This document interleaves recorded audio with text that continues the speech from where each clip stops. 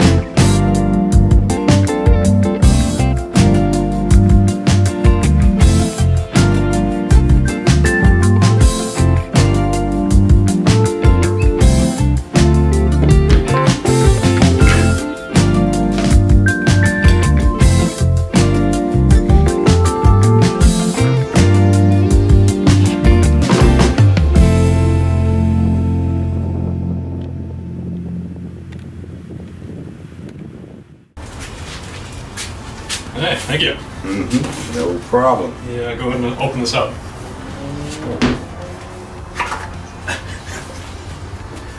Wow. Man, that's nice. And then the inside, it's like the same thing. Whoa. So you got a regular size knife in there instead. Hey. So it's in the box though. Oh man, and the little one too? Okay. Good grief, man. I tell you, I'd buy that in a heartbeat. With all the packages we get at home, Yeah. without a doubt. Man, that's nice. You open some big boxes. Man, that thing is nice. So I made a giant utility knife. It's about time this channel had a practical project on it. I saw my buddy Jimmy DiResta making the giant utility knife blade. Oh, sorry, I just dropped a name down there. But as soon as I saw that post, I knew that as soon as I could get my hand on one of these blades, this was gonna happen. Now this is an exact scale replica of the original Stanley utility knife, except this one is made entirely out of wood, including the sliding mechanism and even the screw. But I really need to thank Arbortech for supporting this build. In total, I used 4 of their tools. I'll link them all down below so you can check them out for yourself. The turbo plane was used to create the curved shape of the knife. The mini grinder actually cut the slots in the head of the screw. The turbo shaft hollowed out the blade holder or utility knife holder on the inside of the knife. And then the contour sander did all of the finish sanding on the outside. Now, Arbortech is a huge supporter of everything that I do here, so go show them some love so that I can keep throwing chips and making stuff like this. And now something I think I can finally share with you guys. I'm gonna be at Maker Faire in New York City in September. So my buddies over at Arbortech and Carolina Shoe are teaming up on a booth, and I'm gonna be at that booth the entire weekend, power carving something. Now, I'm not 100% set on a project yet. All I know is it's gonna be Carolina related and probably Jackman sized. That being said, if you have any ideas for any cool, crazy power carving project you'd like to see me make, let me know down below in the comments. And if I'm gonna be lucky enough to meet you there, drop a comment down below and let me know. But I think that's all I got for you for now. Check those links down below. Until next time.